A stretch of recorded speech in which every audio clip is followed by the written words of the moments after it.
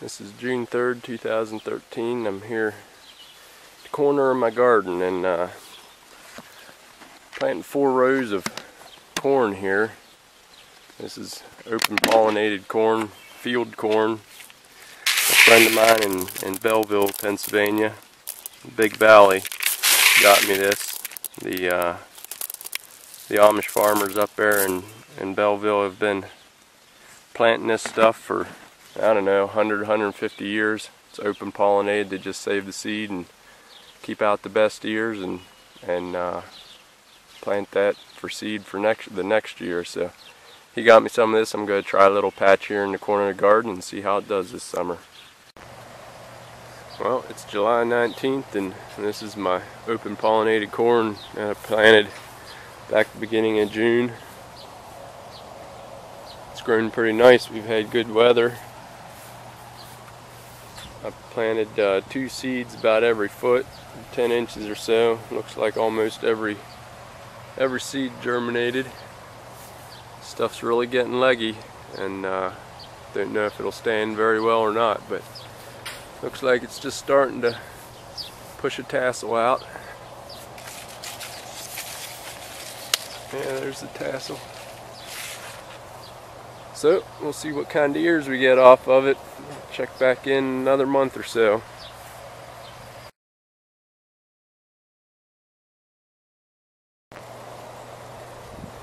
It's October 7th and I'm gonna pick my open pollinated corn here today. Back in June I planted it and had to water it a couple times this summer. It got pretty dry here in July and parts of August. I did water it some, but I had planted it pretty thick. About every kernel I planted germinated and came up, so it's pretty thick. The rows are about 2 feet apart, and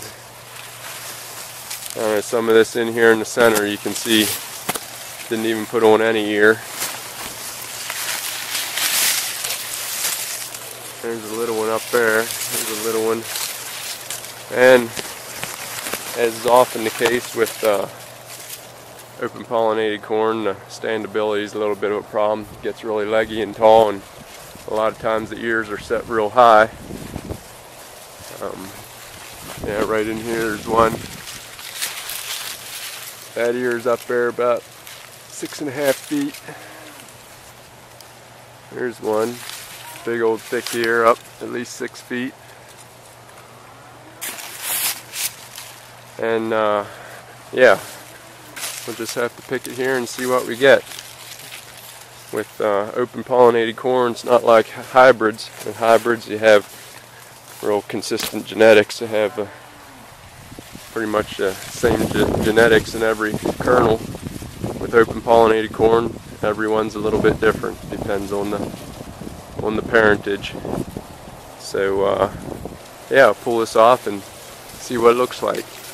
I already pulled some ears off and make some pretty impressive long ears.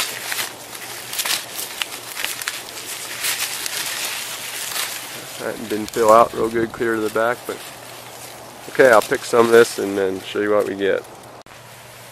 Okay, so I pulled it all off. I have 4 rows here, and I laid them all out there the way they came off. So obviously the outside rows did better. The side towards the south there, south and east, sort of did a good bit better than the others, but I don't know, it looks like the thing this shows here is that open pollinated corn has genetic diversity. If you'd go in a regular cornfield with hybrid corn, all the ears would be very similar, not much variation, but I don't know, in here we have these long skinny ones. That thing's over a foot long. Probably only has 2, 4, 6, 8, 10, 12 rows. Had some up here, I think this one here had 18 rows. It's a foot long or so. Had a red one. Had some of them that looks like they had some pollination problems. Have some that are super thick, big old things.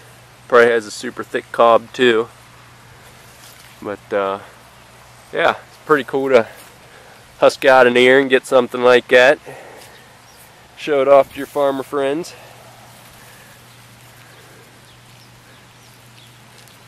So yeah, with open pollinated corn, you just can save the seed from the best ears and plant again next year. So hybrid corn, you can't do that. Hybrid corn won't produce true to seed. So there's my little experiment with open pollinated corn. Again, I think I probably told you in the earlier video, but this corn came from Belleville, Pennsylvania, where the Amish up there have been planting it for, I don't know, 150 years. So a friend of mine got me some seed, and I thought I'd try it here in the corner of the garden this year.